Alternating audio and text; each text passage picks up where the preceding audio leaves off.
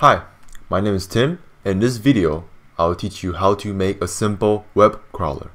Web crawler, or some people call it SpiderBot, is a program that can go through the web pages and finding links and go through them. In this video, I'll be making a very simple version of it. It's gonna be very short, and it's gonna be I'll explain how it works as well.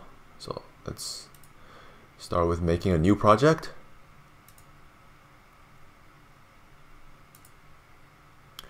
Let's call it a web crawler.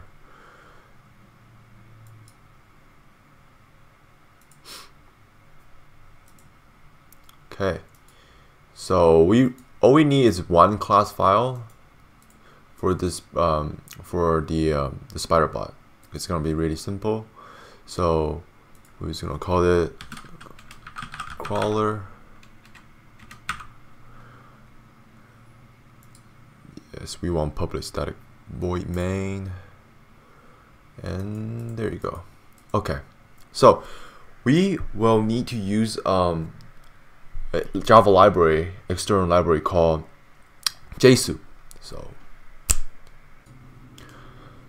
after you download the JSoup jar file, what you want to do, you want to copy that and you want to paste it in the program. So you just paste it in here.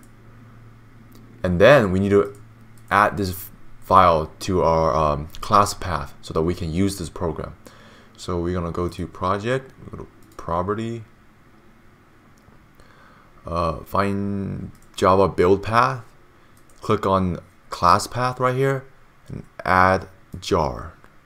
So and then you can find it inside your file right here. So and then after that you click apply and close. Now we can use this Java library now. So what we want to do, let's start with a URL. So let's see what website we want to crawl. I guess we can crawl the Wikipedia website. So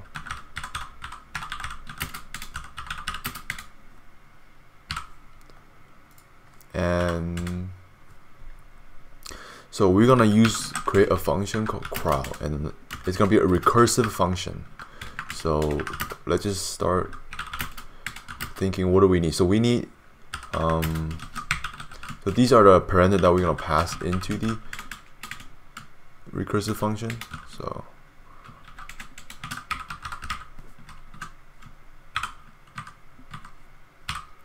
and these parameters gonna be defined here. So what we first need is that we need a integer to keep track of our level. So for our SpiderBot, we don't want to go too deep, or else, because if we go too deep, it's gonna take forever for the SpiderBot to run. So we want to set like a specific level, like how many layers of website we want to go into until we start, until we start going back up for our recursion.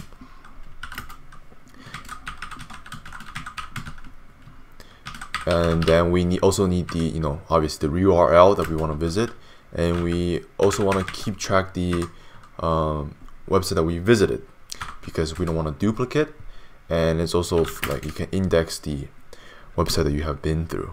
And so for the level, let's just keep it for now 5. It's the max amount of level. You can change it here, so that we don't want to go too deep. We would only go through 5 layers of website. So each layer, let's say like the first link will be like the first layer, and then the second, the link, every single link on the first page will be called the second layer, and then so on, and it would be the 5th layer. So now we're gonna use the thing called document. So actually, before we do that, we need to make a separate helper function here to keep your code organized. So this function would request access to the link,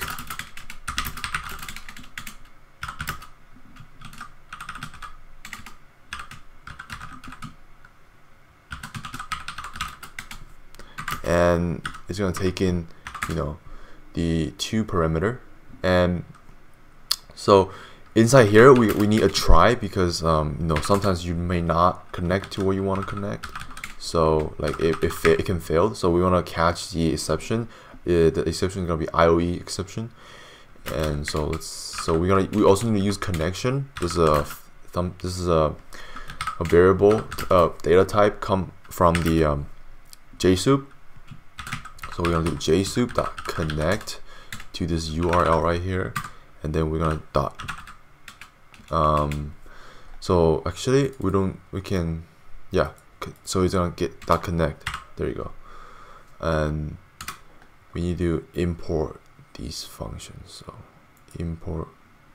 No, actually that's not what I wanted. I do not want to import that. You don't want to import that. You want to import. You want to find the one that says org.jsoup. There you go. That's the one. Document. You're gonna do the same thing. Org.jsoup.node is the correct one. You can see right here. And we still need to import our array list. Okay. And let's put the catch statement right here. So IOE says, oh my god, exception E.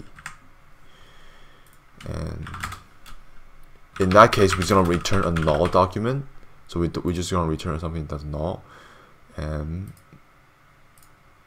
alright.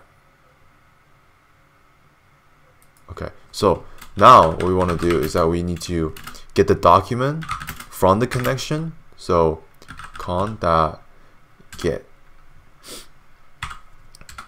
and then we're gonna, so now we get the document, but we want to see if the connection, the response codes, because sometimes the website would not let you connect. So in this case, you know, you want to make sure that it's connected. So you want to check the status code equals to 200. In that case, that means that in this case it means that okay, it's okay to visit this website. And you know, so it's okay to visit this website. And if it's not okay to visit this website, you know, it's you don't have to put the status code here, but it's something that you do to, like, it's like good practice to put it in. And let's see. So we're gonna print out the link.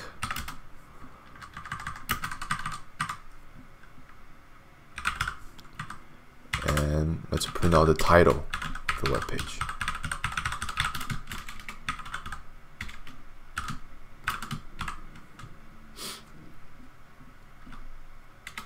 So the title, you just do doc dot title. That's how you print out a title. And now we're just gonna add our URL into the visitor list. And return our document. If it's not, let's say if it does not give you a 200 status code, then it will return null instead. Okay. Cool. Okay. So now we're gonna use it in here. So document doc equals to request.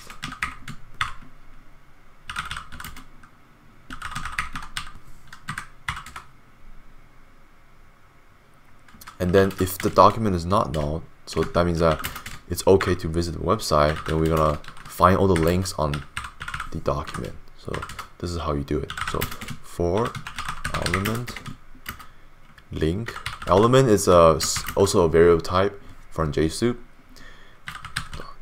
Select. It's gonna select the links. So this is how you do the links. So they have a special like they have a special attribute on their on their in the stream value when so like when you go through the website, like when you get the document, you can use this to find all the links on the document. And let's import element. Okay, and then but then this link right here is raw, so it's like not ready. So we need to get rid of the href.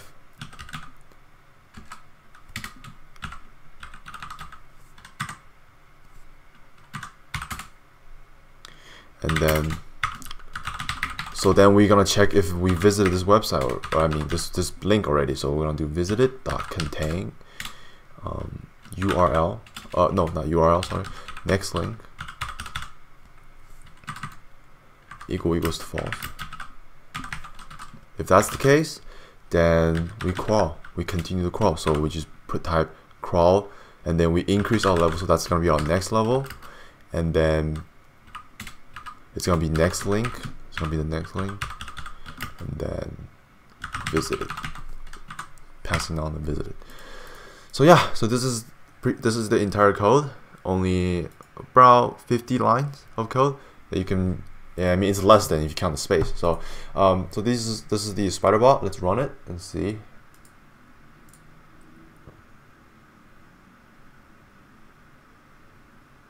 Yeah, it's going through everything. So this will continue to run. It's not run a while because there's a lot of web pages on Wikipedia.